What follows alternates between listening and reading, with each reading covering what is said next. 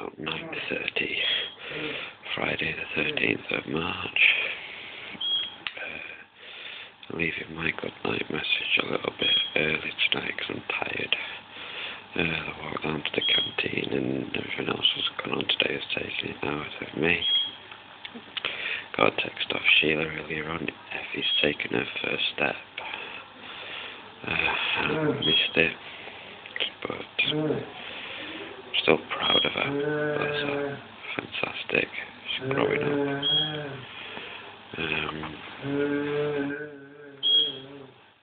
Well, there you go.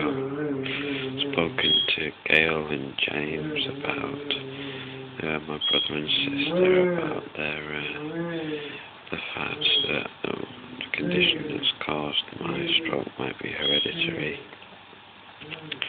and because both my mum and dad died young, don't really know which side it's from. So they need to get themselves checked out, as does my nephew and my nieces, but it's up to them of giving